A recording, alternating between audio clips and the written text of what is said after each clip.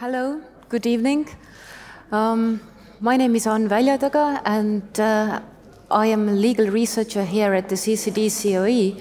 And today I am extremely honored to welcome you all to a book launch, a very special book launch, at least for me, because it seems like we are opening up a door to kind of undeservedly underexplored territory. Due to my digital rights advocacy background, I have been delegated the rewarding yet challenging task of lecturing human rights to auditoria of predominantly military background during our international law as applied to cyber operations course.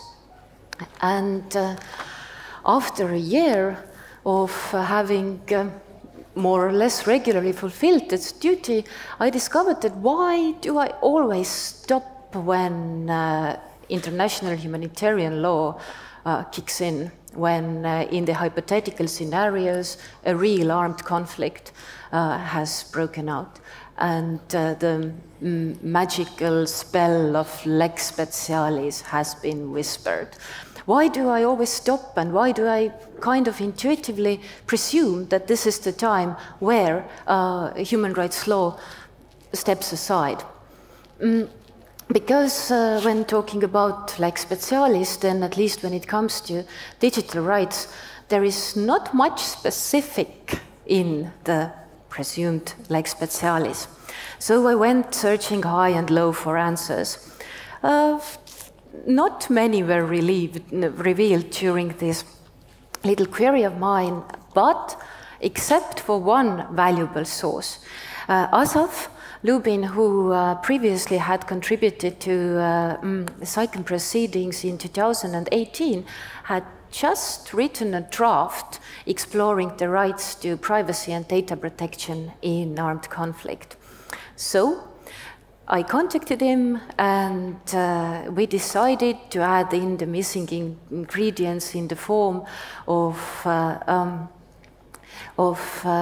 Russel Buchan's expertise in international law and cyber espionage, and wide array of in-depth knowledge of our wonderful co-authors, or the authors of the chapters there. And I think that we understood that we in fact have a very good formula for exploring this unmapped territory.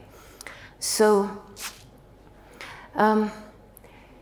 whether or not a reader chooses to agree with the arguments and conclusions presented between the covers of the book, I think that we have succeeded when it inspires you to think, why do we assume that human rights law applies, or alternatively does not apply, or is it a black and white case of absolutes? Is there a gray area, and what are the components of this gray area? So on this note, I'm happy to hand it over to our editors, the editors of the freshly published anthology, Asaf, Lubin, and Russel Buchan, so that they can introduce the very distinguished panel of discussants that we have. Thank you. So the way Russel and I, we're going to keep our presentation brief because we're really interested in hearing the comments of our esteemed colleagues who have read the book and are offering feedback. The way we thought of introducing the book to you, which we hope you grabbed your own free copy, because there's nothing better than CCDCOE conferences than bringing home copies of books with you, is that I'll introduce the general framework about why the topic is of importance, and then Russel will take on the daunting challenging of mapping out the way the book is structured and laid out. And so, as was mentioned, I wrote a book chapter for another book on the concurrent application of human rights law in IHL back in 2018, 2019. And at the time when I was writing my own book chapter on the topic, there was nothing out there to build a theory around.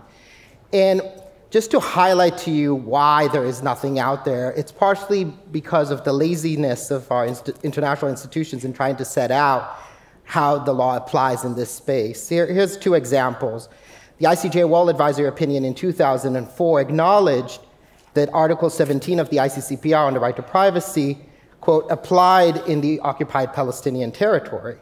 But the court did not, however, go further in clarifying why it applied, or in what fashion it applied, or what specific consequences such application had on the issues before it. Similarly, a recently updated commentary to the Second Geneva Convention, produced by the ICRC, discussed the communication of personal health data by hospital ships during armed conflict. The commentary noted that such data was, quote, must be afforded a reasonable level of security. As sources for this claim, the ICRC cites international privacy and data protection standards wherever those standards exist and apply. Much like the ICJ, the ICRC stopped short of actually clarifying when such standards apply, what theory grounds their application, and what is their exact meaning would be in a particular circumstance, say in the context of health data. And so when we created the idea behind this book, we hope that our contributing authors will step in and fill some of that void. And that is a real challenge in conceptualizing the new frontiers of human rights at the concurrent and their concurrent application in IHL in a digital rights environment. Just to situate us, let me give you one example. I'll use chapter 7 from the book by Leah West.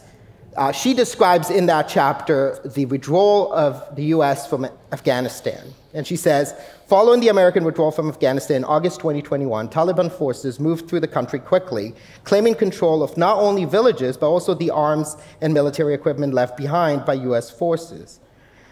Also left behind were devices known as handheld interagency detection equipment, or HIDE, used to collect, store, and upload biometric information collected from individuals in the field. In Afghanistan, information collected by HIDEs included personals' facial photographs, iris scans, fingerprints, and biographical information. And then she concludes that little is known about what, if any, safeguards were in place to ensure the data collected by coalition forces remaining on the devices or shared with the Afghan government could not be accessed or leveraged by the Taliban or other malicious actors to target civilians. Once again, US forces appeared to ignore the privacy interest of the Afghans for the sake of operational expediency. And as we move from the situation in Afghanistan, we might think about the use of CCTV cameras and AI by Israel in the context of the occupied Palestinian territories, or the use of particular mobile applications in the context of running their checkpoints in the West Bank and the Gaza Strip. Or you might think about, more recently in the context of Russia, Ukraine, the release on social media of particular videos of Russian and Ukrainian detainees in ways that might impact their privacy, and in particular, the obligation to treat them humanely.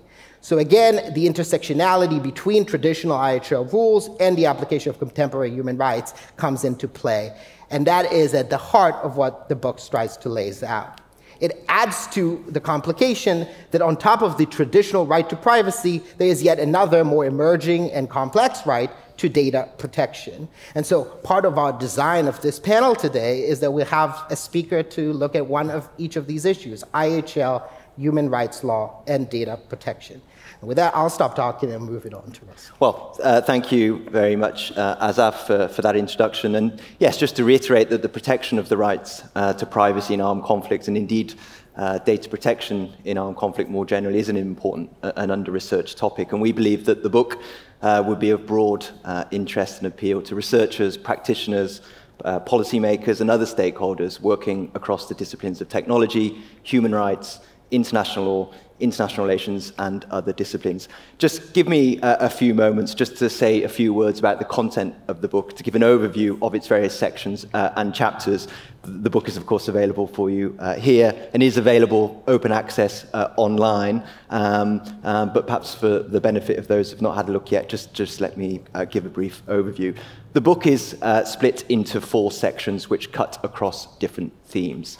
Section 1 explores the extent to which various regimes of international humanitarian law protect the rights to digital privacy and data protection.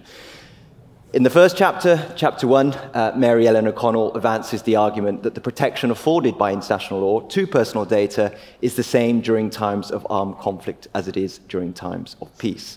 In chapter 2, Tal Miran and Yuval Sheni zero in on the weapons review obligation contained in Article 36 of Additional Protocol 1, arguing that this provision requires state parties to integrate privacy concerns into their evaluation of new technologies, such as cyber weapons, autonomous weapons, and the human enhancement of soldiers.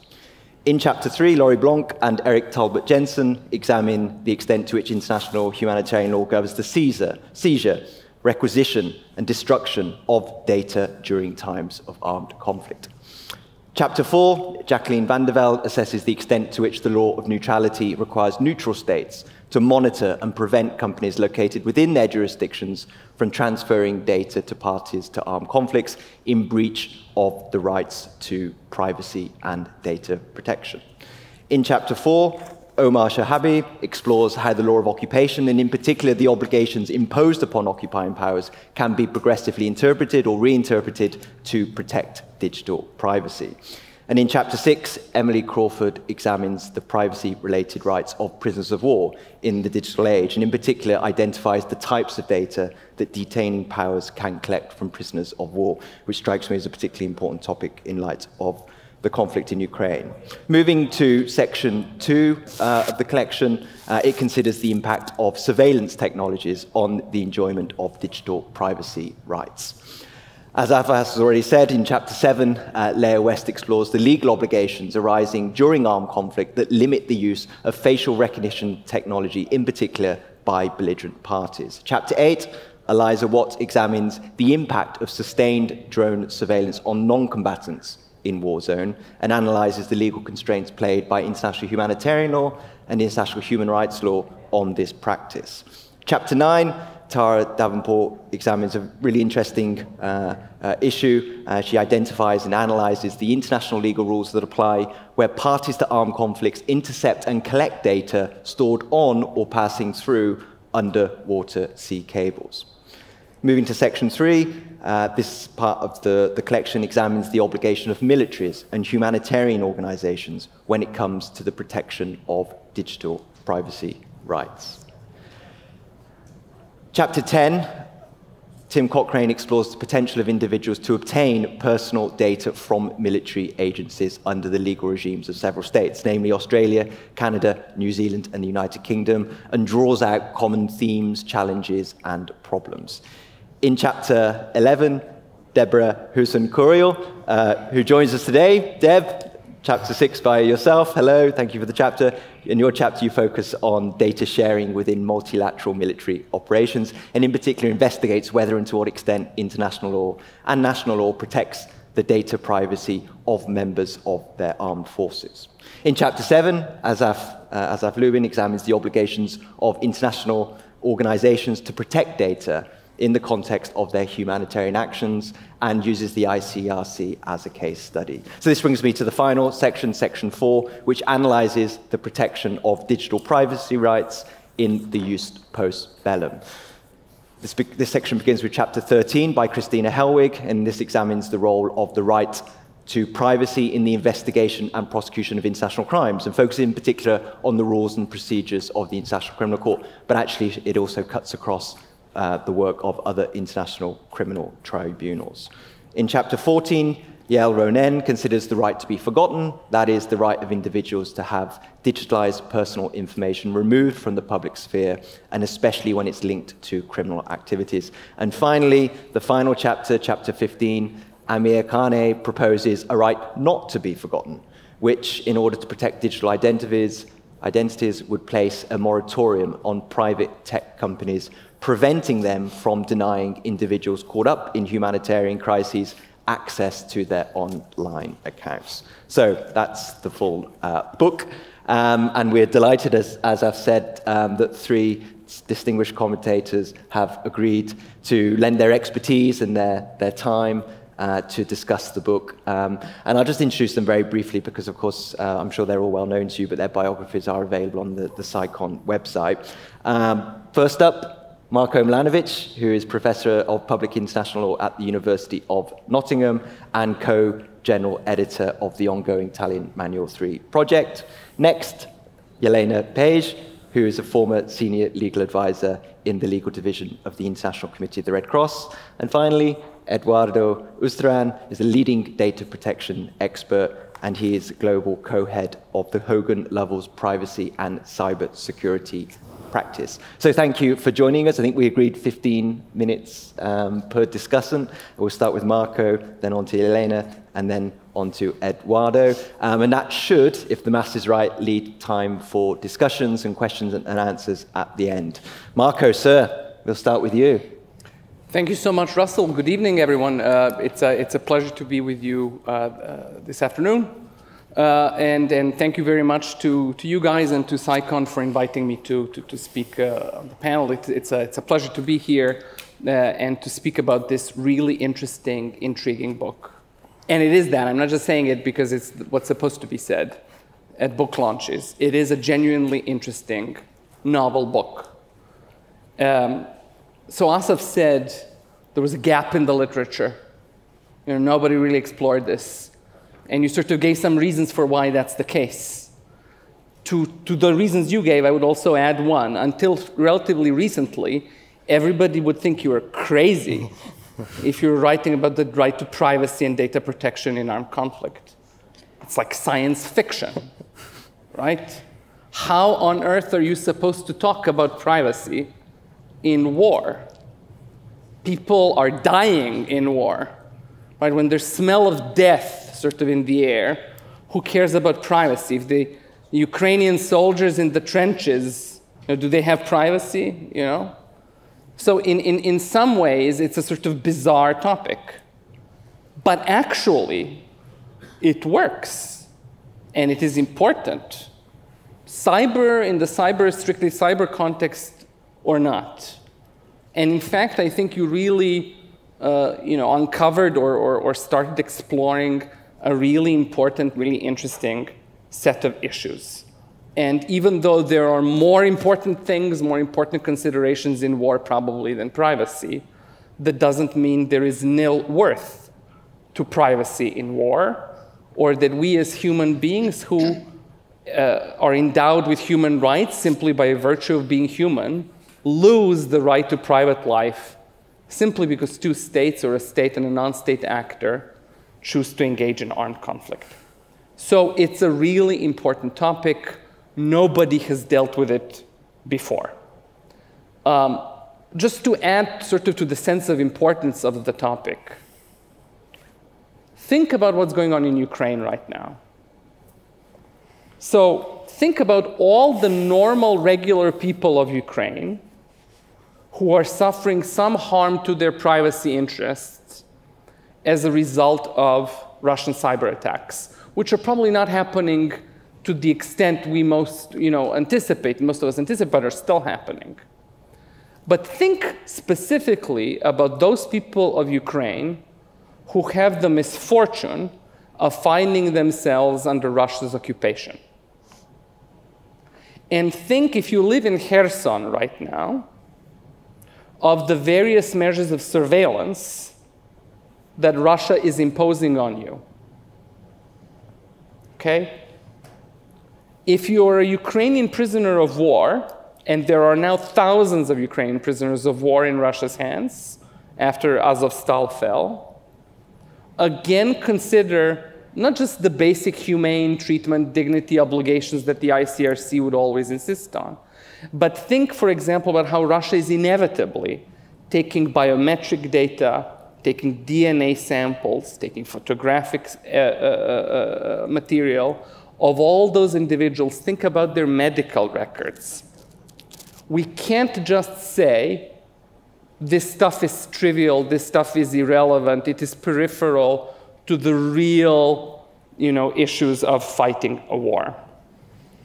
So, the key point that I will make here is the following. Human rights law cares about the interests of individuals as such, not about the rights of the state that may have been infringed. So when we discuss IHL and other rules of international law, for example, in the context of Ukraine, we would be focusing on the rights of Ukraine as a state. But human rights law is different and provides a very different perspective. It's about the rights of some poor guy, who is now in the hands of Russian soldiers, or of the regular individual on the streets of Kherson, who is now being surveilled wherever they go. It is the interests and the rights of that individual that human rights law, uniquely as a part of international law, really takes cognizance of, and that we need to integrate in thinking about how human rights, fighting wars in the digital age should be regulated. Okay, so that's sort of my pitch for their book, in the sense that all, I think, war fighters and cyber operators who care about the respect of human dignity and individual rights, they need to think about privacy in particular, and they need to buy their book, well, get it for free online, and read it to sort of start opening their minds to issues they probably never thought of. And I think that's a really good thing. Now, the second point that I would make is that this is a really important case study, generally from the standpoint of conceptualizing the relationship between human rights and IHL. The classical sort of lex specialis trope really breaks down here completely. Anne was, I think, overly generous in her assessment of how exactly many special rules of IHL they found that deal with privacy. There are really none. There are rules of IHL that could be stretched a bit so that they could fall within the scope of what we would regard as the human right to privacy. But when written, they were not conceptualized as such. When, for example, Article 13, Paragraph 7 of GC3 prohibited the exposure of POWs to public curiosity, this wasn't written with the idea of protecting the individual privacy of the prisoners of war. So even though there's some overlap between these rules, it is impossible in this particular context to say IHL is special, it overrides human rights. There is simply no content to the IHL of privacy that could override human rights law. Just like, for example, IHL says nothing about the freedom of speech in occupied territory. The only thing we can do is interpret and apply human rights law in a feasible, realistic way, taking into account the extraordinary circumstances that are much farther from normalcy than that you would want them to be, so that they can have some kind of effective meaning in armed conflict.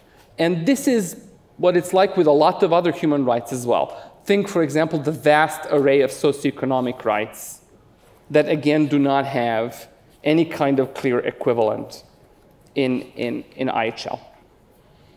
So let me now very briefly talk about the 5 most interesting challenges, I think, well, at least that I find interesting, from the right to privacy in armed conflict standpoint that are, to a large extent dealt with in the book.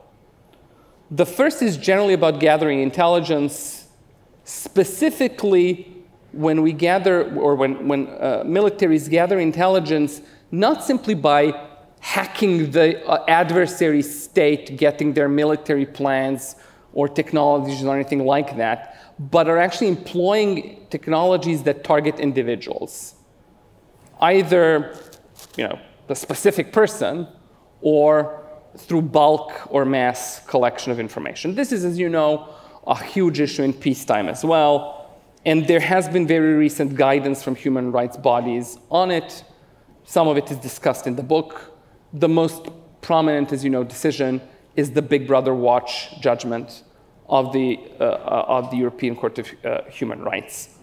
Now, the European Court has taken a relatively modest proceduralist approach in that decision, And you would imagine that the same approach applied to armed conflict would be even more modest, even more cautious. But it means something. It means states that through their cyber operations, for example, affect the privacy of individuals in armed conflict, need to have some rules written down somewhere that govern this.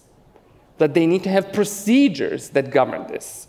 That they need to have oversight mechanisms that will check that the rules are complied with. That is a reasonable, modest demand that most states, at least, can comply with practically. So that's the first challenge. The second one is the issue of people in detention, whether POWs or civilians subject to internment and so on. Again, think Ukraine. And there is an excellent chapter by Emily Crawford in the book that deals specifically with this issue.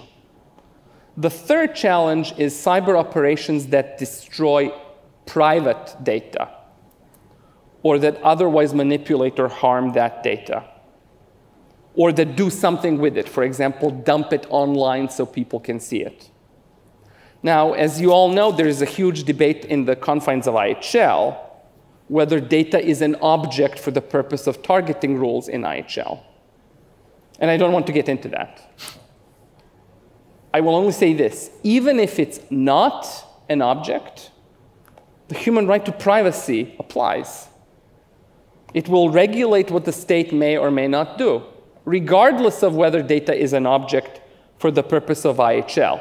So even if you say data is not an object, it doesn't mean it's a free-for-all. But there's still a part of international law that can do something.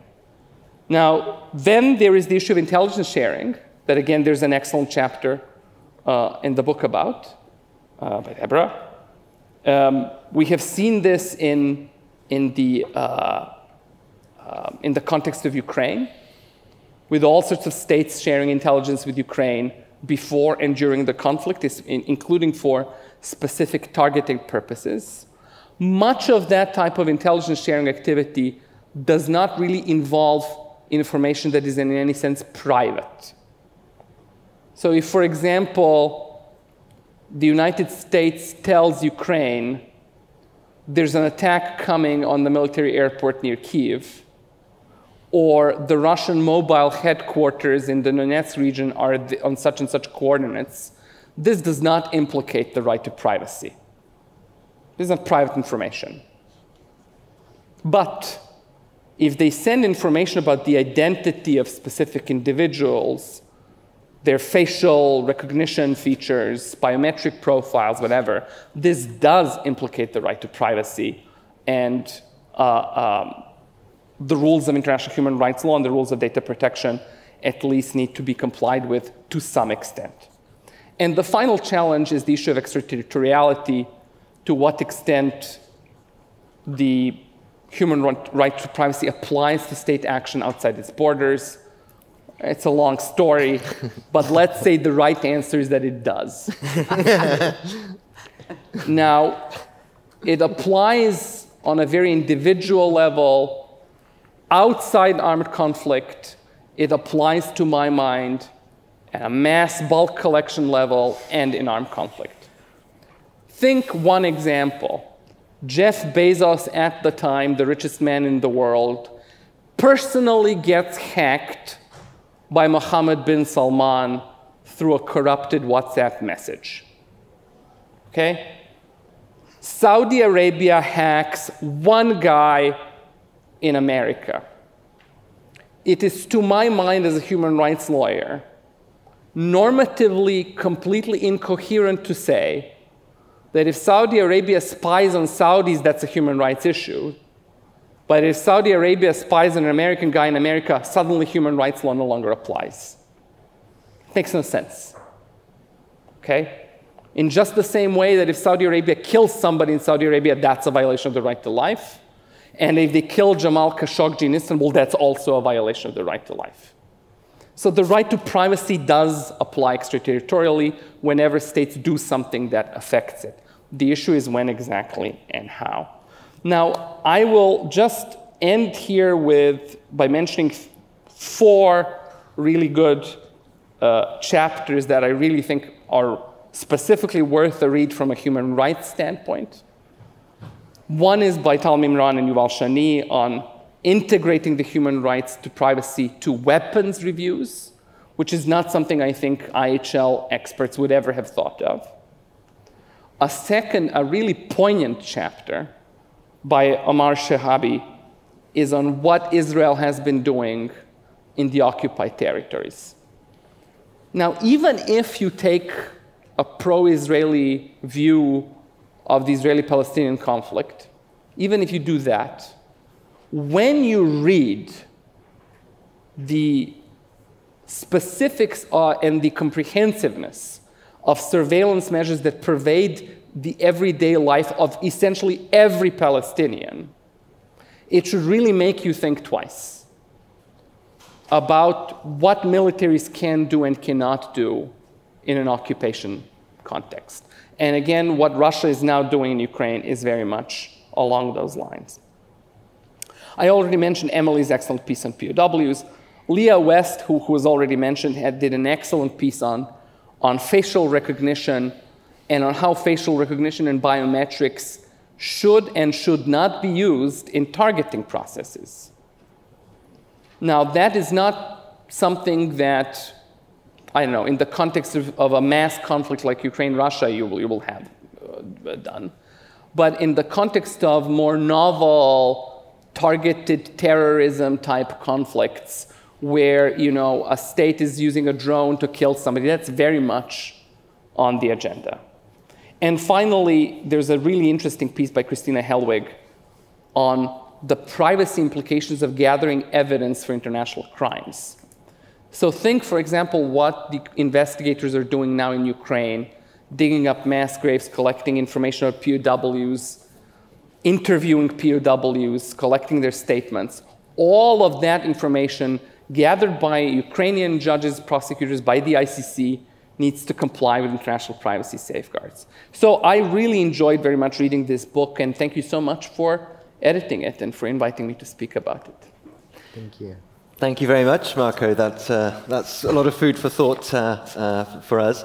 Without further ado, I think I'll hand over to Jelena. Thank you very much. Thank you very much. Marko said a lot of what I wanted to say at the very beginning. I would like to thank Asaf and Russel for also inviting me here and for doing a stellar job on editing the book, but we mustn't forget on Väljataga. Did I get it right? Almost. You did, yeah. And for me as well, it was a novel subject. I initially thought when I read the title, they're crazy. I mean, I had exactly the same reactions. And then as I got into it, I realized, of course, that it is incredibly important and that these folks have actually done a first in terms of editing a book on this subject. And so I really perceive it as the start of a conversation that obviously will continue. I appreciated the fact that the chapters are well written, I thought, and that they are short. So folks, I mean, that's really one thing I took away. Rather than this kind of endless blah, blah, repeating everything we already know before they got to the point, the chapters are between 9 and 15 pages, 20 maybe some, but they're very much to the point. And so you have 17 chapters in a book of 300 pages, and it was just a delight to have people speak to the point. Anyway, so I also, of course, agree with Marko that IHL doesn't say anything about privacy in armed conflict or data protection. In 1949, this was certainly not on the agenda, and we can't make believe it was otherwise. There are 1 or 2 norms that could be stretched, et cetera, et cetera. So I have nothing to add on that. What I would like to do, however, is I intended to very briefly mention the gist of 3 chapters, some of which Marko mentioned as well, and then to give a few general comments that may not necessarily relate to the book, but are more broader really on the issue of privacy, data protection, and armed conflict. So I also thought that Leah West's chapter was fascinating because she gives the facial recognition case study to discuss the tension between the operational and legal requirements to gather intelligence on the one hand, and then the rights of the civilian population to privacy in information operations. What I thought was interesting, And I actually chose these 3 chapters because each of them sort of either pose relevant questions that I thought or suggest ways forward. So what she said, Leah West, she, for example, asks that in future discussions, it should be determined under what circumstances FRT or similar technologies could be deployed, what data they will rely on to identify persons, what data will be collected, and how will consequences of improper use of FRTs be dealt with. And she also talks about a sliding scale, which again is a novel idea to say, if you may need to use FRT robustly at the beginning of a conflict, as time goes by, the need for these types of robust measures, will decrease. Eliza Watt talked about drones and the effects of prolonged drone surveillance and the right to privacy. She also absolutely recognizes that IHL requires intelligence collection for commanders to be able to comply with the principles of distinction, proportionality, target verification.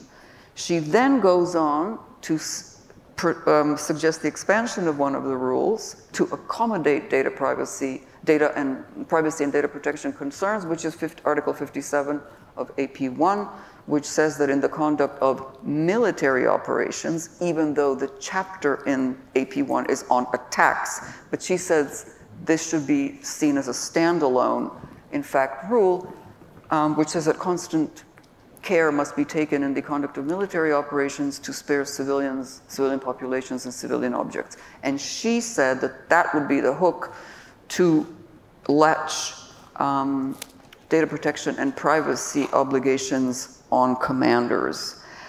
Now, when she talks about the practical ways in which this could be done, she says that the data protection principles of lawfulness, transparency, and sorry, forgot one, and oops. Yes, fairness should be kept in mind. Now, while lawfulness, personally, I understand. I mean, it's quite easy to say there is a lawful basis to do X, Y, and Z, and any state can provide such a basis.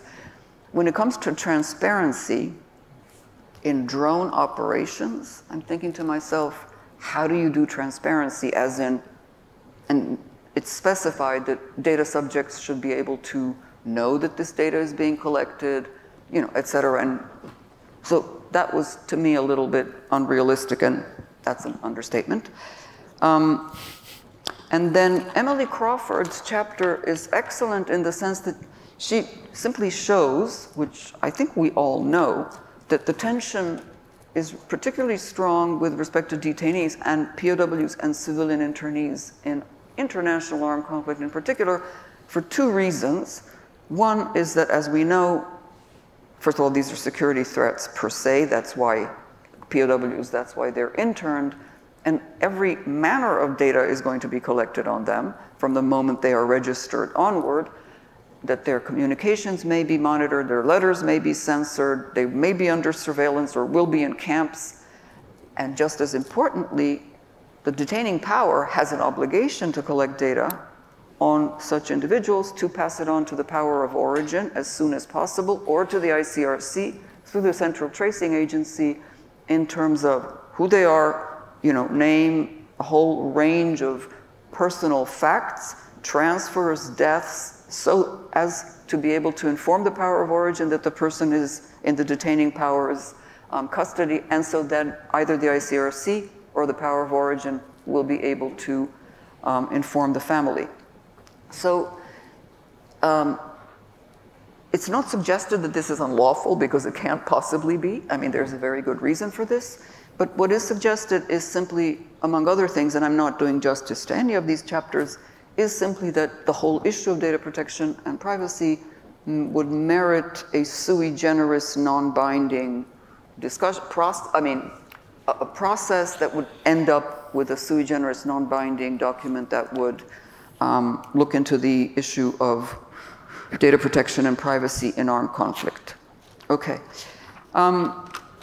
So, as I said, all of these chapters and all of the others in the book. And one of the other things I really, really liked about the book is the scope of the chapters. So Deb's chapter dealt with these issues of data protection and privacy in the context of multinational military operations or interoperability. Then there's a chapter on cables, as was read. So it's really, really a palette of very interesting articles. One thing, so the general comments I would have, however, and I really do repeat this in all sincerity, this is not to do with the book, it's just more my general thinking as an IHL lawyer, is that the tension between, on the one hand, intelligence gathering and the obligation to do it, and on the other hand, data protection and privacy cannot be overstated, in my view. It just cannot. And while the book and the chapters often say, yes, yes, we need this, intelligence has to be done so that there could be lawful targeting and the principles of IHL will be respected, it's not very often mentioned that actually intelligence gathering is also done for the purpose of the security of one of the party to the conflict, of own forces, civilian components, military bases, what have you, both on own territory and when acting abroad. So that sort of security aspect to intelligence collection, regardless of whether, we're talking active combat, if you like, is something that I sort of found a little bit lacking. In this context, when we're talking conduct of hostilities, and we think of what one of the main legal bases, if you read the relevant documents, non-IHL documents, of course, is like, what is the most important thing? It is the consent of the data subject. Now, consent of the data subject in an IAC is going to be really difficult. And already humanitarian organizations, such as the ICRC and others, who did very thick handbooks on data protection by humanitarian organizations in their humanitarian activity, have also had to come to the conclusion that obtaining consent, when you're dealing with an emergency situation, it can be man-made, it can be a natural disaster, you have earthquakes, what have you, you're coming in, you're talking to people, you're trying to figure out what's going on, how to produce, deliver food, etc. You don't have time to say, sir, I'm going to take down your data, or madam, and then this is what I'm going to do with it, and do you agree? And then there will be erasure of the information, and all the other data protection steps or principles that data protection human rights law, and certainly the European GDRP, the General Data Protection Regulation, would require. So, the first, if I can put it that way, pillar is out. In most situations, in a lot of situations, it will be a given.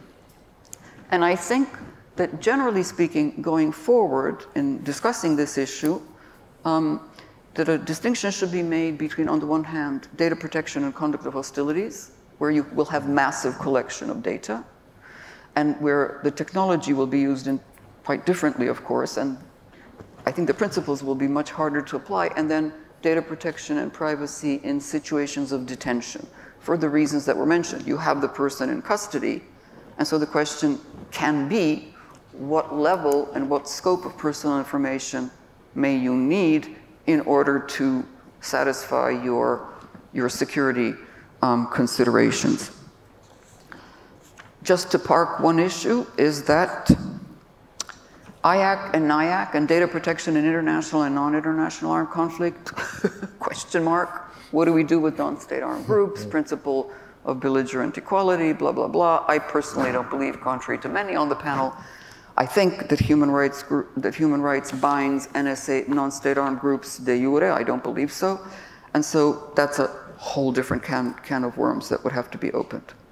And then we come to the crux of the matter, I think, which is the relationship between IHL and human rights, and how the book's contributors, and I'm sure the human rights community, are going to deal more generally with, more generally with the relationship by basically saying, which is what the book says, this is an old discussion, we are just going to assume that human rights and IHL apply concurrently or in a complementary fashion.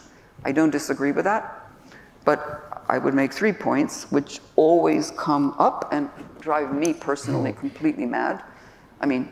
Because there's never an answer.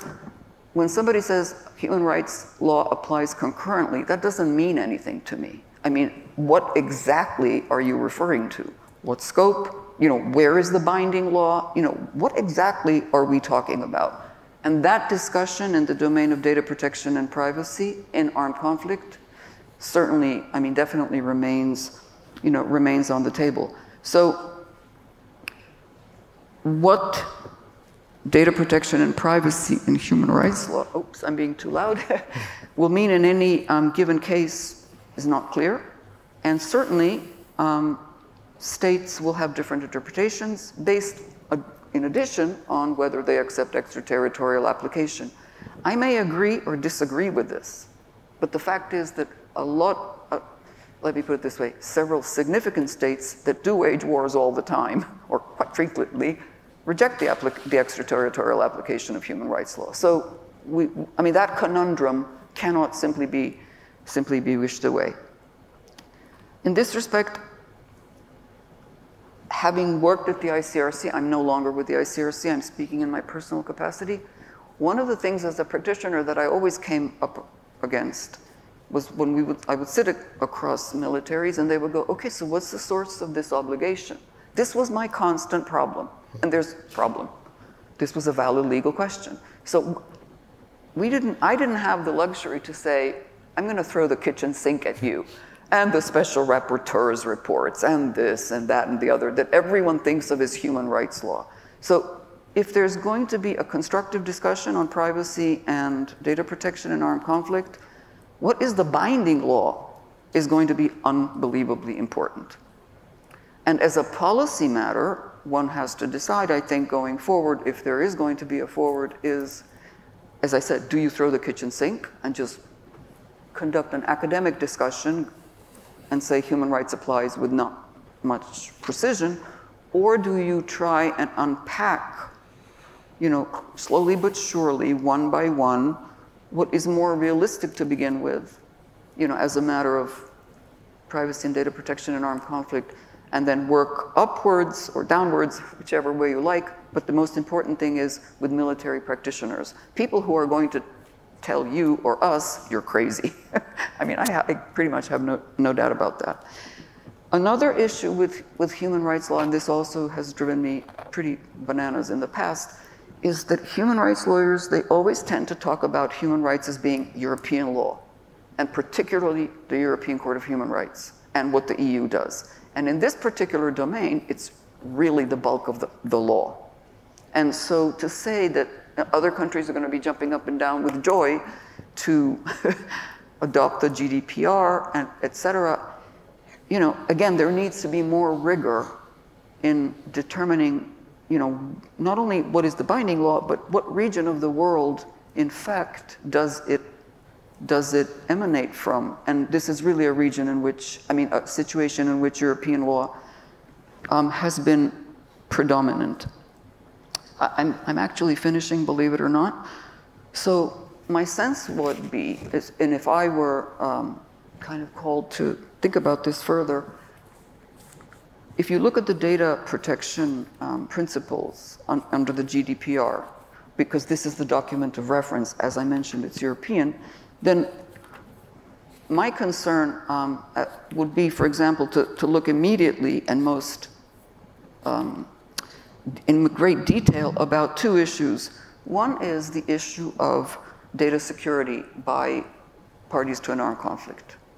You know, how do they, when they collect it, whether it's in conduct of hostilities or in detention, what do you, first of all, to the extent possible, what is the purpose limitation, if any? But secondly, what is the storage? Meaning physical storage of the data, and then secondly, what organizational and technical measures are taken to preserve the data so it doesn't fall into either unauthorized hands within your own people or cannot be hacked, you know, by third parties for nefarious purposes. So data security is incredibly important.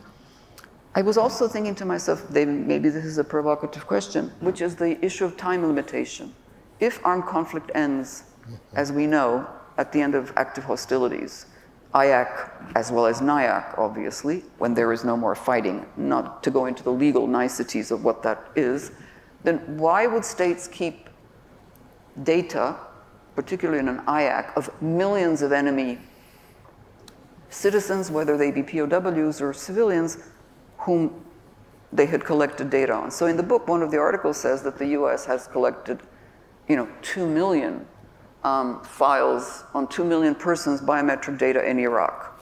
So I understand the emotional resonance, I truly do, of Ukraine, but this is by no means what the Russians are doing, or is by no means,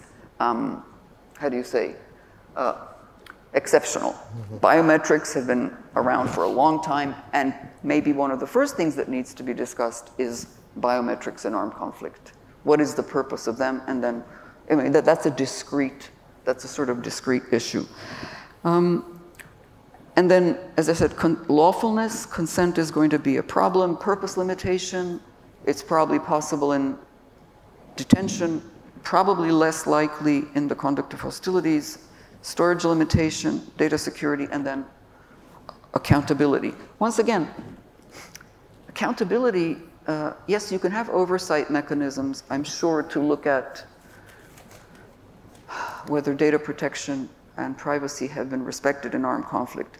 But the point is, as a matter of human rights law, it's really the individual who should be able to go to an authority and say, I want to know what you have on me. And I thought Tim Cochrane's chapter was kind of touching in that respect, because he basically says that an Afghan civilian, who, by the way, in like 90%, or I'm exaggerating, 75% of cases will be illiterate. The idea that he or she are going to go to the US or any other military and say, I'd like to know what you have on me, and then I'd like it to be erased, and then I'd like it to be accurate if you're going to hang on to it. We've got to get real. It's not for a minute really denying the importance of the issue, which I think is open and will continue. And my last 2 points, really quickly.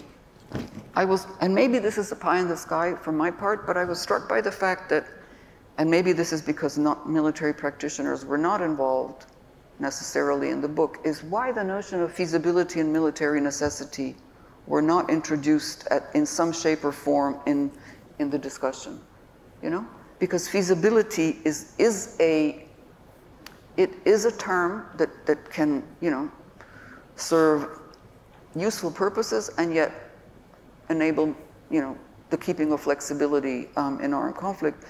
And then for military necessity, I could see it more, already, for example, in POW situations, POWs are obliged to give a very limited amount of information to their captors. I know Mike is going to react, and that's very fine. And I can answer that, I think. But the issue is, if a POW is not obliged to give to the captor anything more than name, last name, regimental number, rank, etc., then why would any other information be available to the captor? I mean, it's just a question.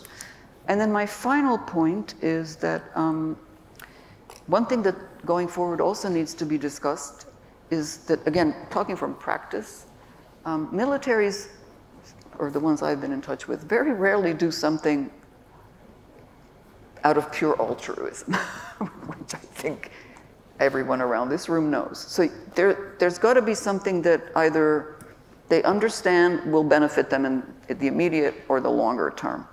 So there's also needs to be thinking, because the application of these issues or these rules in armed conflict, what does it mean? It means resources, it means people, it means training, it means doctrinal adaptations, it will mean a whole range of things if it ever were to come really into, military thinking mainstream.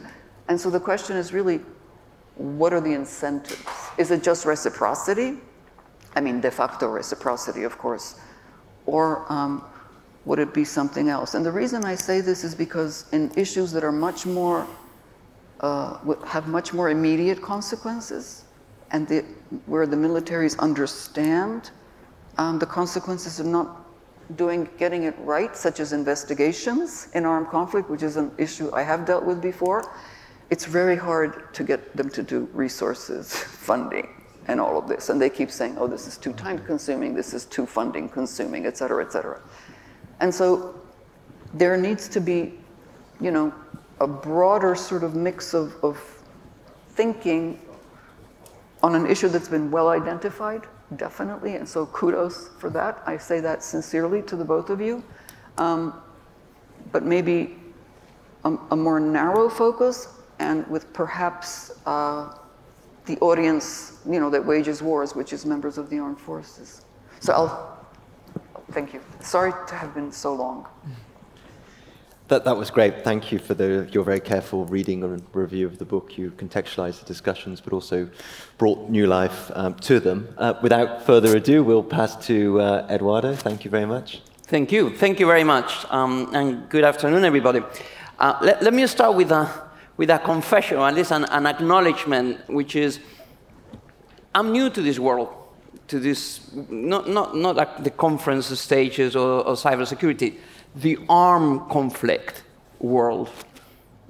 I'm a lawyer. I'm based in London. I work in a law firm. I've spent my entire professional career working in a non-conflict related environment. My only involvement in this world was many years ago doing my military service more than 3 decades ago in the Spanish Army. And then after that, I entered the sort of what to me has been the normal world. And of course, data protection, which is what I practice, has always been outside the military context, the armed conflict. And a bit like what you were saying, a book about data protection in the context of armed conflict, what does that have to do with it? And what I deal with on a daily basis, which is, you refer to the GDPR. The GDPR is my Bible in a way, in the sense that's where, what I have to advise on, what I work on all the hours of the day. And the GDPR, the European Union General Data Protection Regulation, specifically excludes certain aspects from the scope, from the scope of what the law is about. And it doesn't say, oh, it doesn't apply in a military context. It doesn't say that at all. But it does refer to the fact that European Union law does not apply to certain elements, like, for example, national security, which, as the word suggests, is for the nations, for the countries. So basically, this is all to say that until now, I thought, well, data protection, the military is not something that I see being related to. This book, this changes all that. It really, if there is one thing that I've realized, is that, of course, privacy and data protection are very, very relevant to this world of conflict. And the one thing also that I think, if there is one thing you learn from the book, and I do encourage everybody to read, there are loads of things that we will learn. But if there is one key message that I got out of it, is that international human rights law is very, very relevant to armed conflict. And of course, again, in the world of conflict, we're used to, or at least you are used to, in international humanitarian law, dealing with that element of that. Well, I think your bit of human rights is very, very, very relevant. And I think that comes across very strongly across the chapters and across everything that is the mosaic, in a way, that this book is.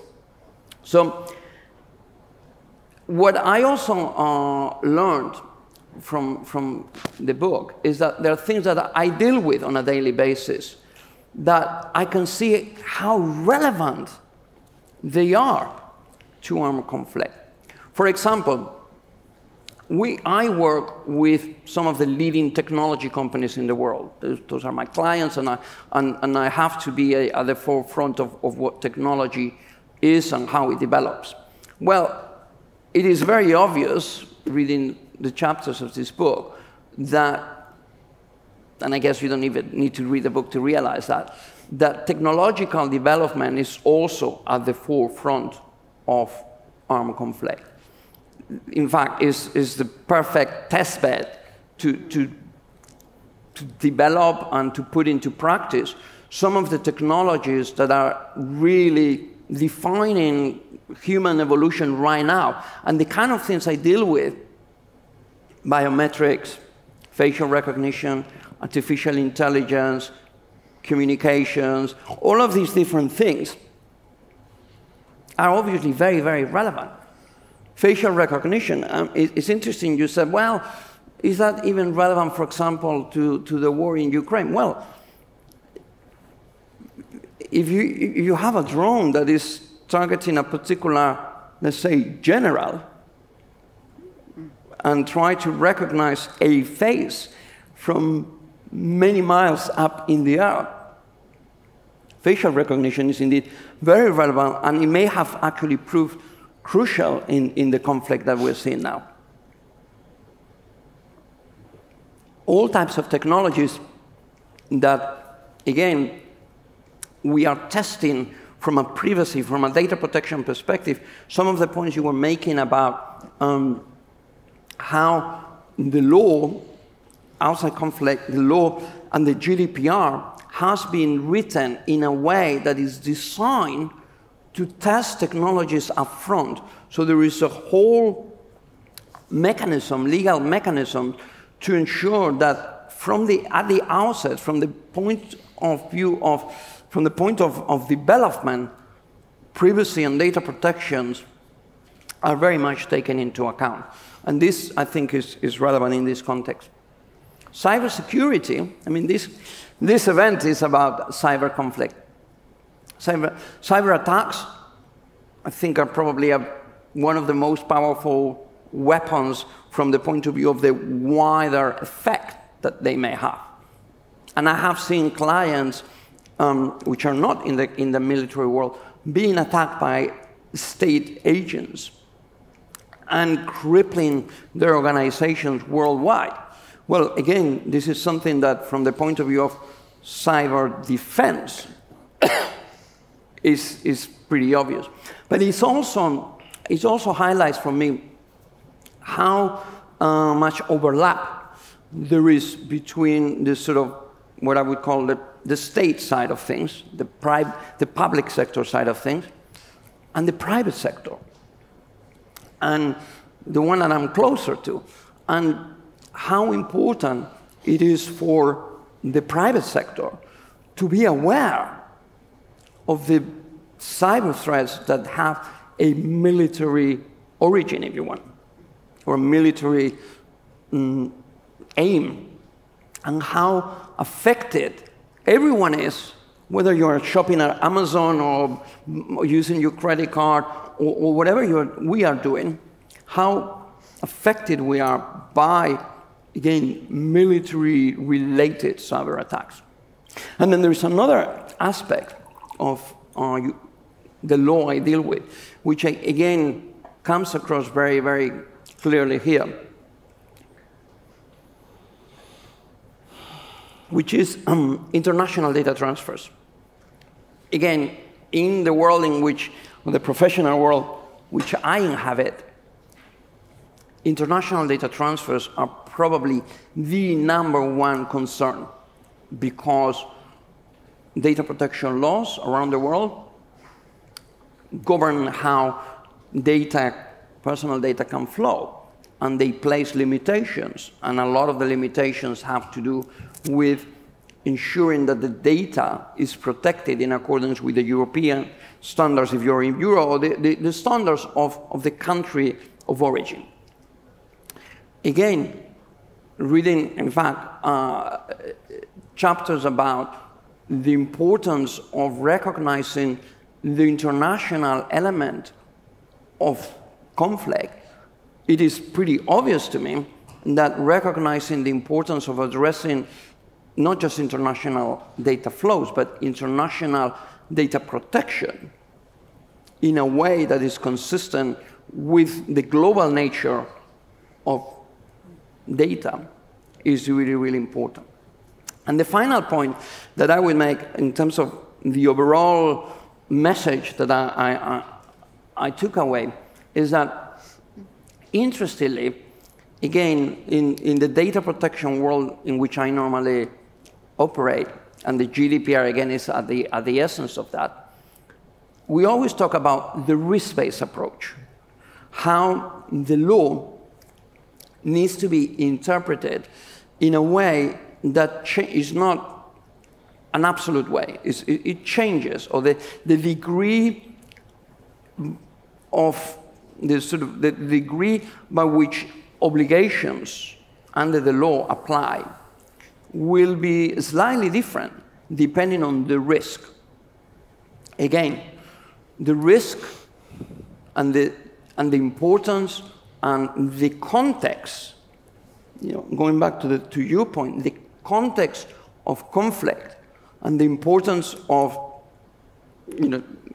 I guess, some people defending their own country, for example, and how you apply data protection law on privacy law in that much wider context is very much related to that risk-based approach, which in fact is at the essence of what data protection or modern data protection is about. So I've learned a lot, and I think it is really, really refreshing in a way to know that data protection, privacy as a discipline is also very, very, very relevant in the context of armed conflict.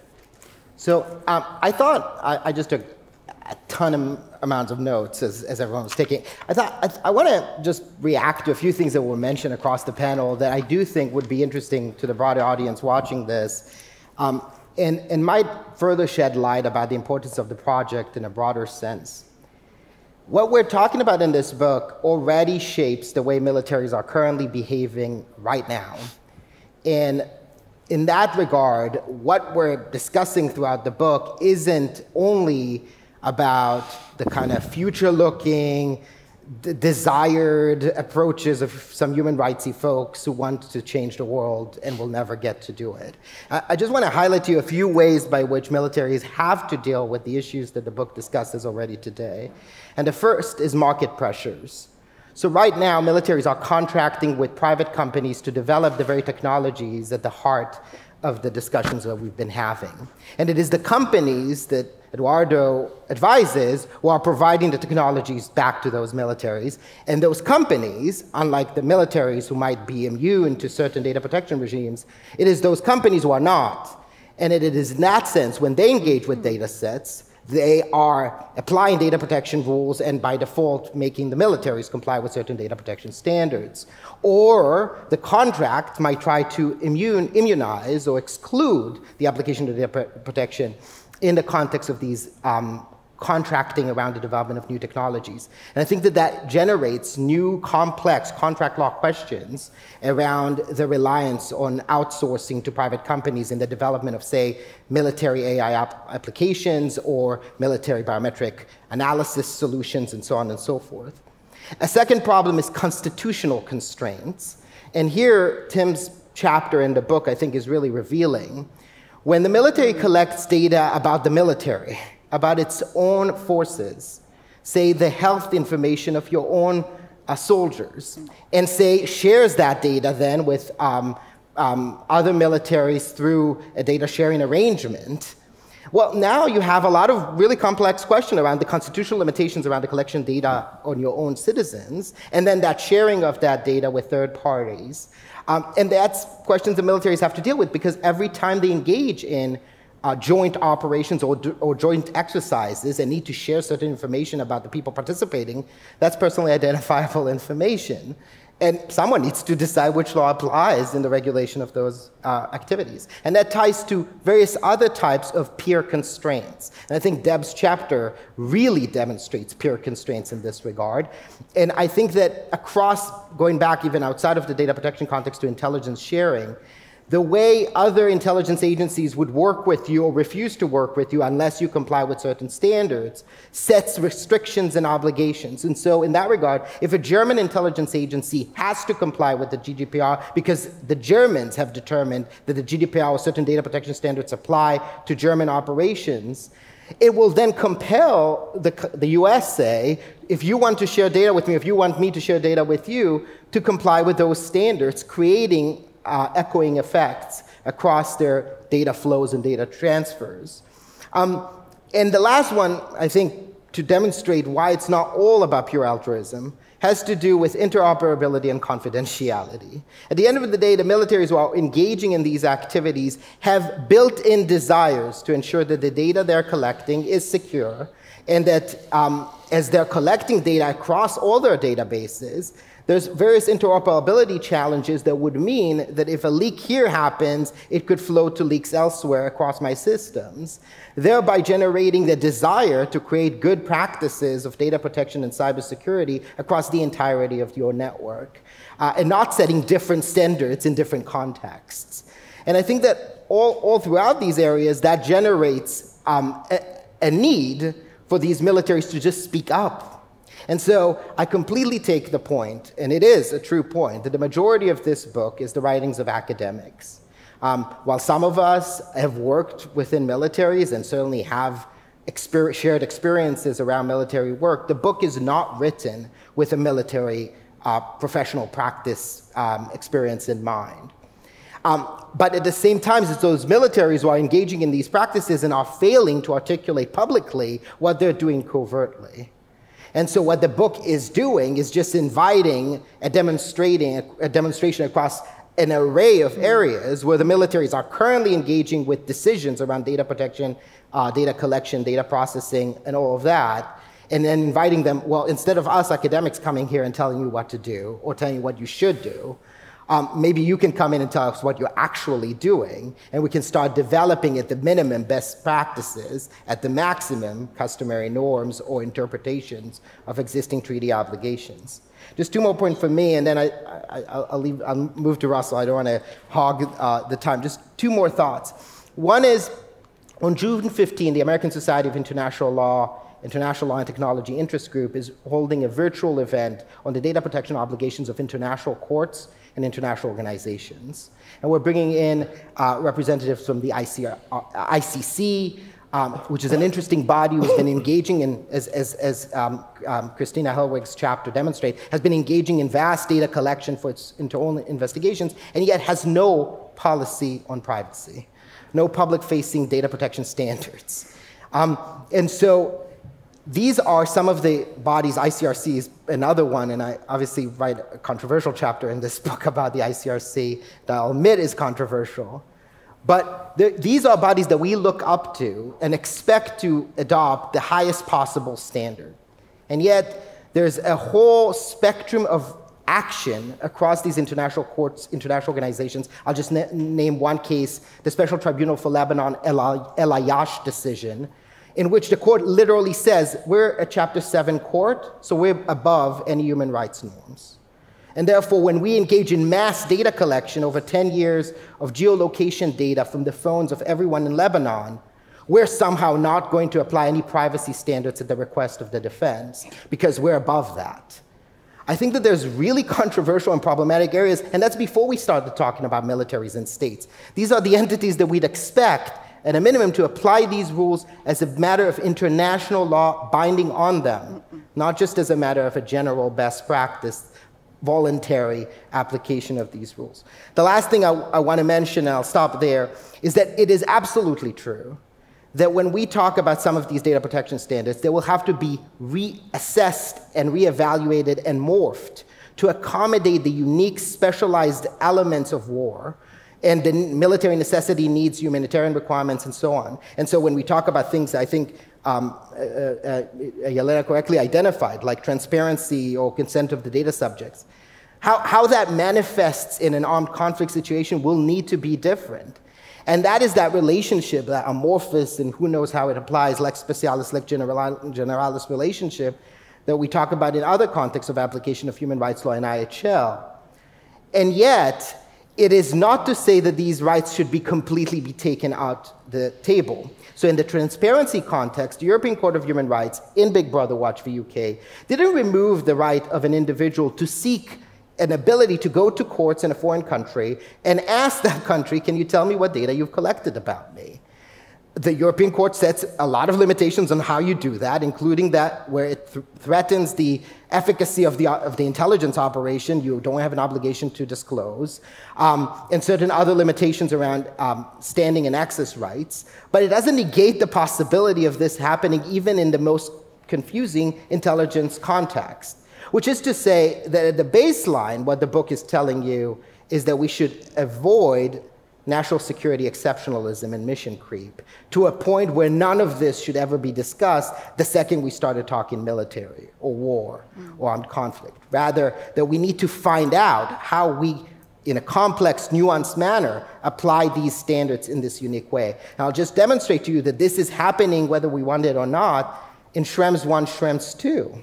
In Schrems 2, the Court of Justice of the European Union has essentially compelled the US, a country that has defended the idea that human rights do not apply extraterritorially, especially in the surveillance context, has now compelled it in the new Biden administration's framework agreement with the Europeans to allow Europeans, for the first time ever, to be able to go to courts in the US and ask to know what data about them has been collected. Who would have thought that kind of thing, if applied, and we're still waiting on the framework agreement to manifest in actual law, but if applied, it will be the biggest intelligence overhaul since Watergate. It will certainly be the first one to be compelled externally by a European court, no less.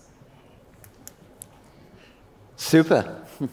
Thank you for the comments by the discussants, Asaf. Let's open the floor to questions, to comments. I can see that we have a hand here at the back. Thank you so much.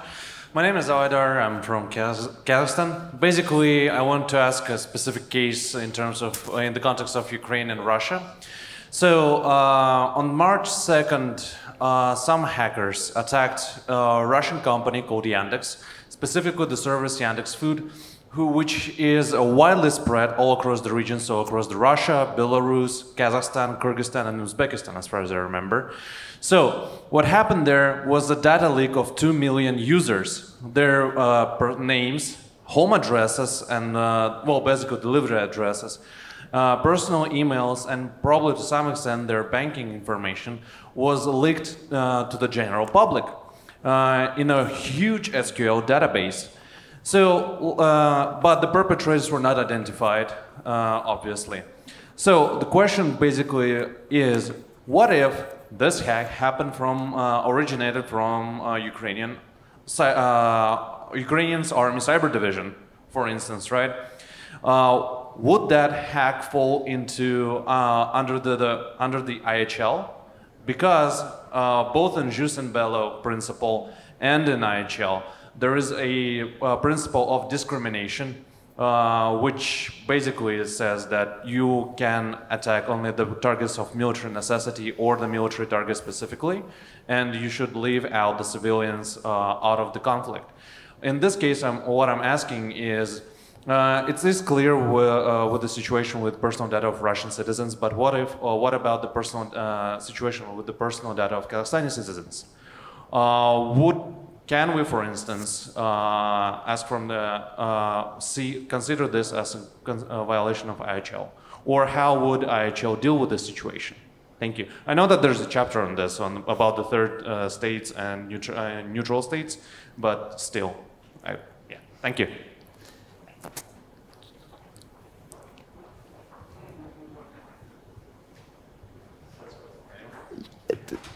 We'll take the final questions. Thank you. I think this is a phenomenal effort, so congratulations to both of you for coordinating this and to the chapter contributors as well. How would you respond to claims by states who say that you are now trying to bring privacy in through the back door by the universalization of certain rights in the IHL regime? given that in the book borrows on conceptual linkages between both, so you can't now say that there is this clear separation. Once it goes into the IHL regime, it won't come back. And related to that, as you would know, many civil society movements across the world in different countries are fighting for greater privacy protections. If you are relying on state practice and opinion jurists to sort of come through to this in IHL, reasonable to expect that you will get a set of minimum standards in the beginning. Wouldn't that have a reverse effect of undermining privacy movements across the world, across different parts of the world, where states will say, look, this is the IHL protections that we agreed to after much negotiations. This is what you'll get in national law as well. So I don't want to hog the responses to either of those questions. I will say a couple of things in response to both of the questions that were asked. First, Elitza Watt's chapter was already mentioned, and she does talk about the obligations to spare the civilians and civilian to spare the civilians from harms in military operations. By the way, that originally, which you just acknowledged, in 2013, another contributing author wrote an article in the International Legal Studies Journal that had made the first argument around this. But the point I'm trying to convey here is that there are certain linchpins within the existing Geneva Conventions on which you can start to build theories, and there will be theories, there will be arguments. They're not, I can't give you lex lata to answer your question, but theories on why it could be said that militaries have certain obligations, as we talk military operations broader than just military attacks, as was mentioned, to spare civilian life, spare from what? From harms that are broader than just death and carnage, to start justifying certain due diligence obligations, certain standards of protection, cybersecurity, when you're engaging in particular kinds of military operations. By the way, in peacetime as in wartime, and some of the chapters talk about that distinction, but the reality is that a lot of what we're talking about will need to start in a peacetime stage as to have effects for wartime purposes, which is another hard one because we're applying the IHL rules outside of an armed conflict context immediately. But the point is that one can try and stretch rules within the conventions to cover these issues, or one could try and build on human rights law as standing alone and existing alongside or in parallel or interpreting the rules to take into account those human rights frameworks. And so I think that that goes also to the response to the second question, which I think is valid, and we've seen, the second we militarize a conversation, there might be opportunities for abuse and misuse of that language. And we're not here with this book to offer a definitive answer to any of the debates that we're highlighting. It's the opposite. If anything, we're trying to highlight the debates because, as you saw across this panel, it's debates that are not being had anywhere publicly. I do think, and that's what I'm trying to suggest to you, they are being had internally within certain militaries. And what we're hoping to do is just to flash the discussions out and then invite militaries to step in and say what are the spectrum of opinions. And I should say, this is not new. So data protection has been responsive. The data protection law has been responsive. First, companies started to collect data, and then government's responses to overuses, abuses of data collection, data processing with certain data protection standards. In the same way, this can be a responsive action to what military's data invasive practices are demonstrating in real time. And same goes also to the entire Tallinn Manual response. At the end of the day, Tallinn Manual was one of the first massive articulations of the law here, which led to governments then reacting, challenging some of the arguments, adopting others in a set of statements. This kind of responsive and iterative process, which led to Tallinn Manual 2.0, now Tallinn Manual 3.0, is the way you generate a conversation. I think the same needs to happen in the space of some of the discussions that we're having. You're raising your voice, but can we have all the panelists? We also have 5 minutes to... I'll stop talking. I won't talk at all. Jelena, I saw you. Did you raise your hand? Yes, I wanted to say 2 things as well. In response to your question in particular, I mean, what I did try to say is that IHL does not provide the answer to your question. I mean, that's the bottom line. That's what we've been trying to say. So I think there are 2 different issues. One is the issue of whether data represents, an object that is protected or not under the conduct of hostilities, and the jury is out on that. Mike Schmidt is the person to ask. My understanding is that the jury is still out and there are different views. It's an unresolved question. But the question you really ask, I think, is a question of data security, cybersecurity, excuse me, the hack that you mentioned, 2 million people, et cetera. IHL honestly does not deal with that at all, so we have to look to other bodies of law. But as I have the floor, I'm going to hog it too, just to respond to Asaf, if I may, because he touched a nerve, which is my former ICRC identity, to say that I don't think that the chapter on the international organizations was quite fair, for the following reasons. Well, one, because first of all, the issue of whether, again, Marko will be probably better placed than I to speak about this, but the issue of does human rights law directly bind an international organization is really thank you, Marko, is really unresolved. And you, Asaf, took it as a given, and it's not. So if you ask the United Nations, are you bound by IHL? I mean, I know this from an IHL point of view. Their answer is no.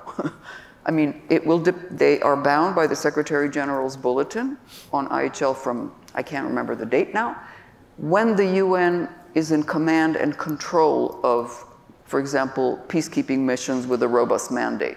But that almost never happens.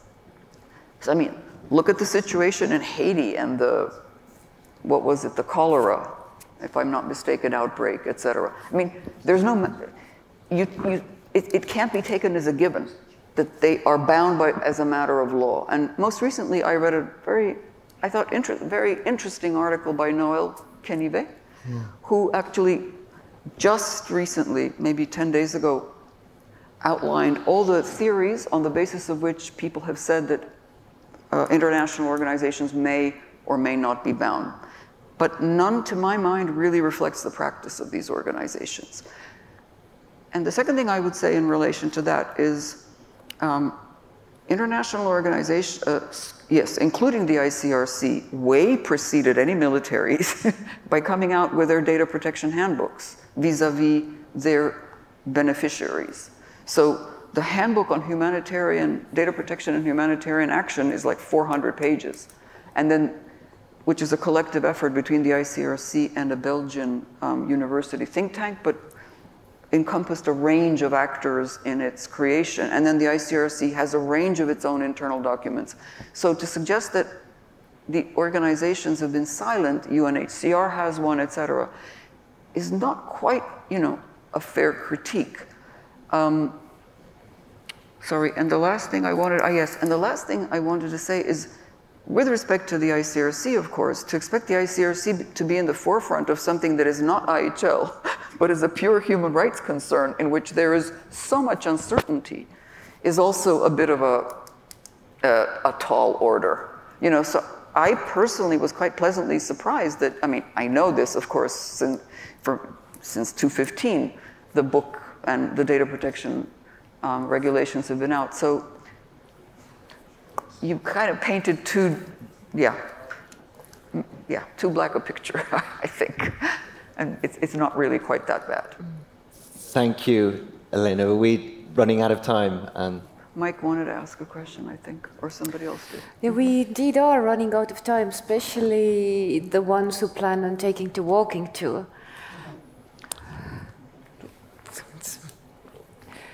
Okay, so it was a nice afternoon. In which case, we'll bring the discussion to an end. Just let me again thank our discussants for engaging so thoughtfully with the book, and thank you all for attending. I've been to Thank you.